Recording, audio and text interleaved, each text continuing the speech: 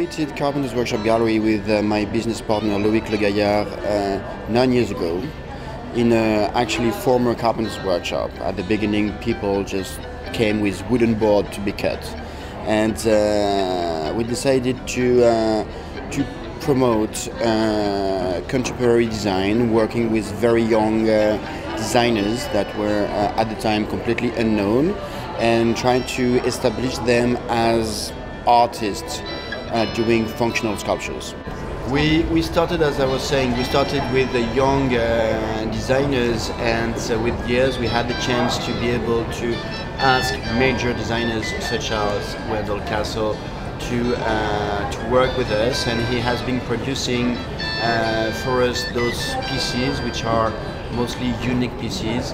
What we love in what he's doing is it's absolutely sculptures that he sculpts himself, and at the same time this is like seats where you can actually very comfortably sit on. Those pieces are very major, and they are supposed to get in very, very important art collections and museums. Wendell is an American designer.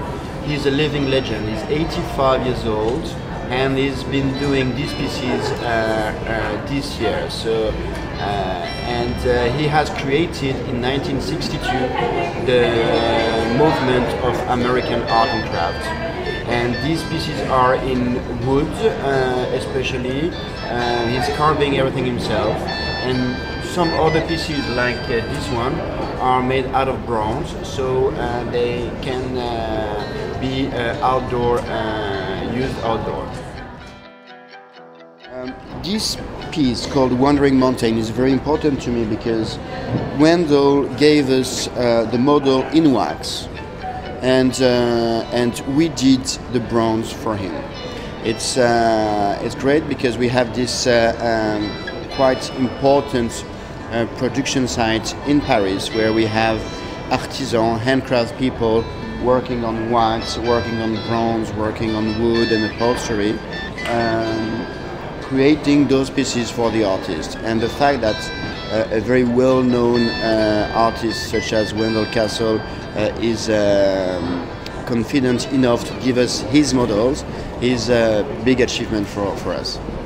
In 10 years, the design market has developed a lot. It's at the beginning, I remember it was just few collectors, actually art collectors, trying to find some interesting pieces to put in their home, and now it has become much more global.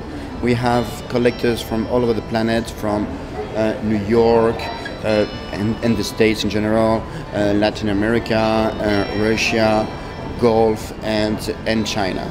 And it's people coming from different backgrounds, not only art collectors, and we have more and more design collectors. And what is very interesting is to offer those people to build a consistent design collection as they would do for the art collection.